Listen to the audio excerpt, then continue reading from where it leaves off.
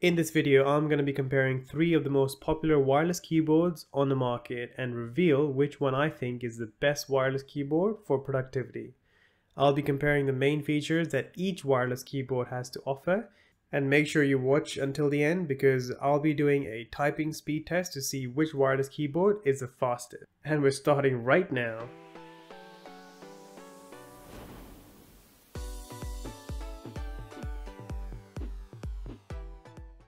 Let's go through 5 of the main features that we'll be looking out for in order to find our best keyboard for productivity.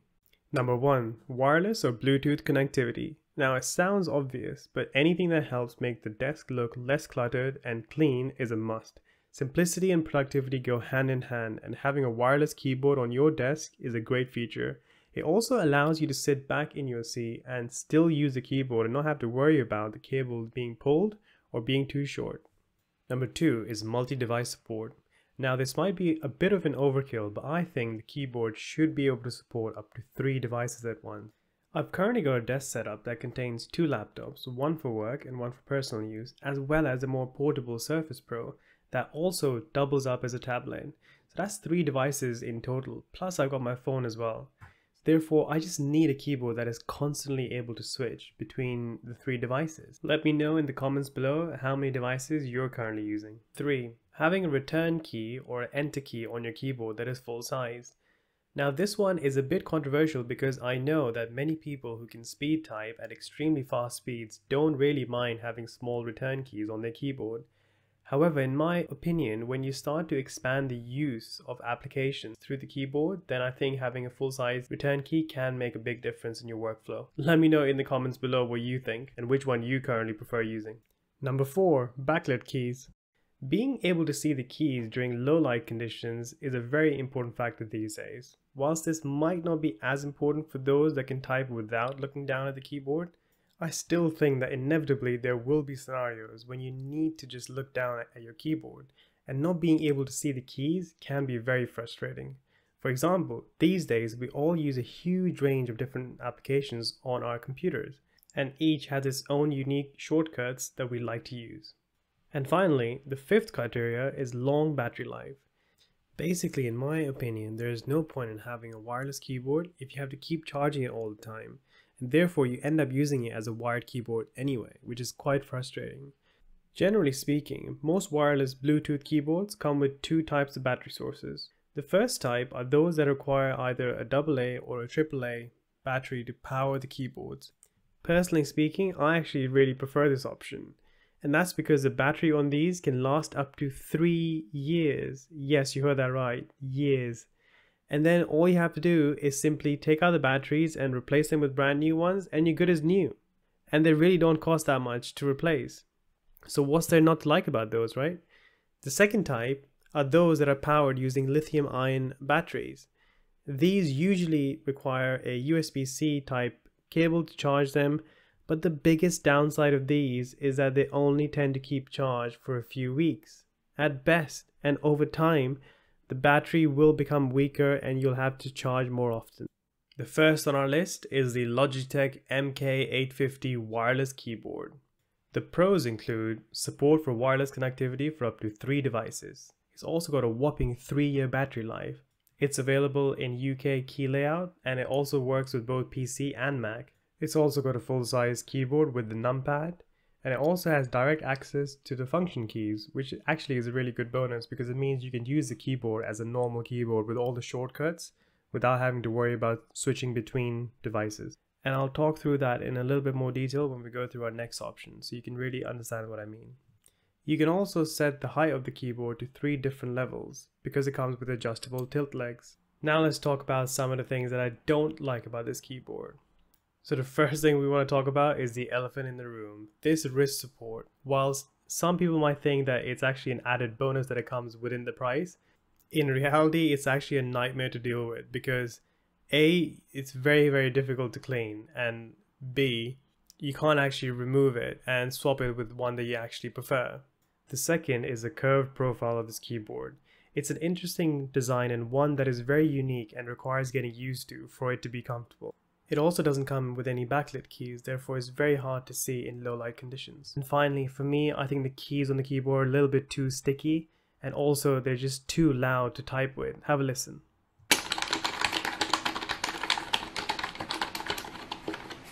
The second option on our list is the Logitech K780 wireless keyboard. Just like the MK850, I love the fact that this comes with multi-device support for up to 3 devices. The battery life lasts for about 2 years, which again is massive. You can get this in the UK layout as well, and it's got a very low profile, so it sits very flat on the table. And it also doesn't come with high adjustable tilt legs, so that is something to bear in mind when you're choosing this keyboard. The most unique feature about this keyboard is this beautiful built-in integrated stand for tablet and phone placement. It's also got a very compact design, which is great if you're looking to take this keyboard with you on your travels.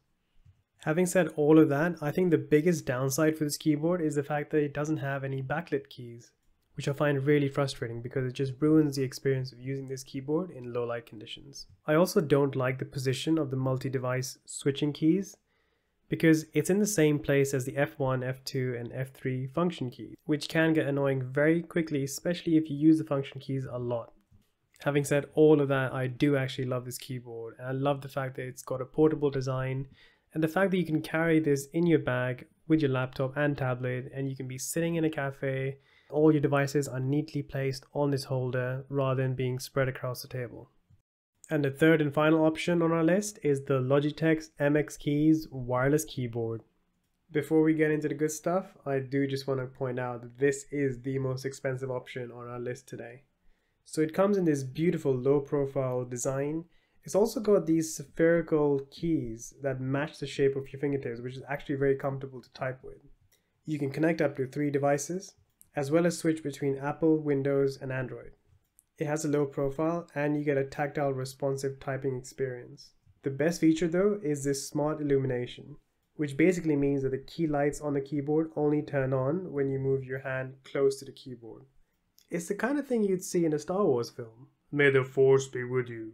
It also has smart power management, which basically means that after about 21 seconds, the backlit keys will turn off by themselves. And actually, if it's daytime, then they're clever enough to sense that they shouldn't turn on, therefore they'll save you battery. But despite all of those efforts, unfortunately the battery life on this keyboard is 10 days when you have the lights turned on, and it's about 5 months when you have them off altogether. It does support USB-C fast charging, therefore it doesn't actually take that long for the keyboard to be fully charged again. And finally, I love the smooth and quiet typing experience you get with this keyboard. Let's have a quick listen.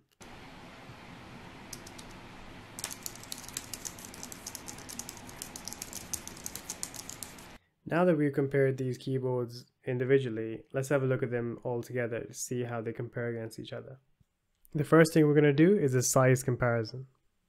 As you can see from this view, it's pretty clear that the K780 is actually the most compact design of all the 3 keyboards. And that's primarily down to the way that certain keys have been placed. For instance, the arrow keys are placed underneath the return key. You also don't get the option of the home, insert, end, page up and page down keys. And in terms of the height profile of each keyboard, clearly the MK850 is the highest and the K780 is the lowest.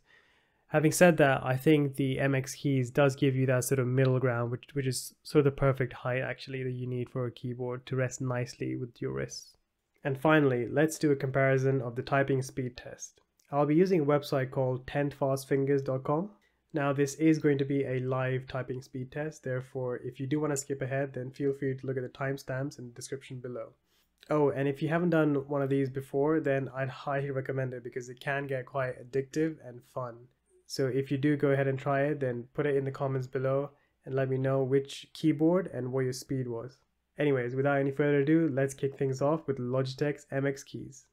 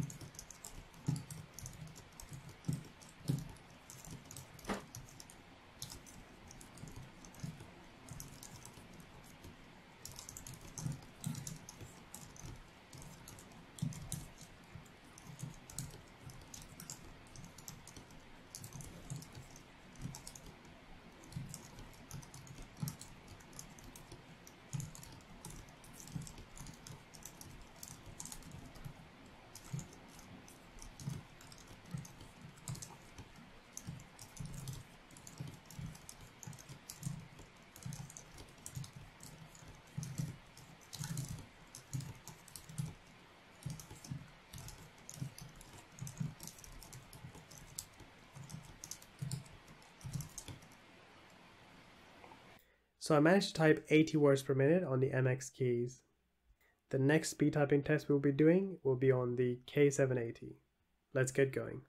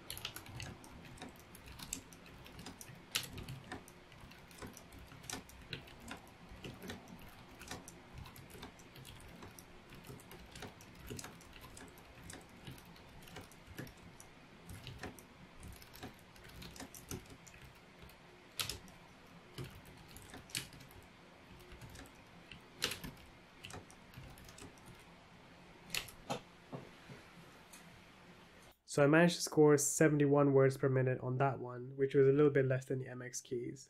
The next option and final option is our MK850. Let's get going.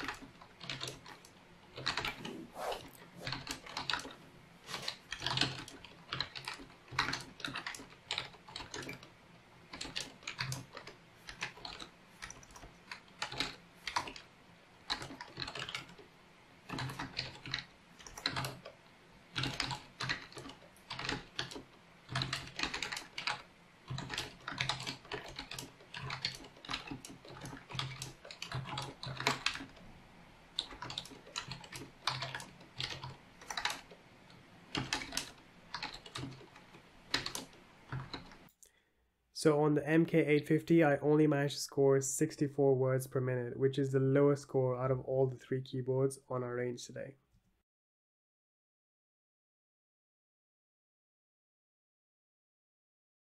The Logitech MX Keys is the best overall option in my opinion. I've been using it well over a year now, and it's still as good as new. It's perfect with those people that have more than 2 PCs or Macs on their desk. Whilst the battery life could have been a bit longer, I don't mind it as much because I only ever use the MX Keys on my desktop and there's always a USB-C cable at hand to charge. Whilst this is a very expensive wireless keyboard option for most people, I still believe that it has all the key features needed to be the best wireless keyboard for productivity. Having said all of that, I do still believe that it does come down to your personal preference because I don't think there is really a one-size-fits-all option. For instance, I actually own both the MX Keys and the K780 keyboards. And that's because the MX Keys is just too large to carry around. Therefore, I need something more compact, which is where the K780 comes in handy when I am traveling. Let me know in the comments below which one of these features for your wireless keyboard you would prioritize or rank the highest. And if you made it this far, then thank you so much for watching. If you got some value out of this video, then please make sure that you hit the like button, subscribe to the channel, and make sure you check out this video next.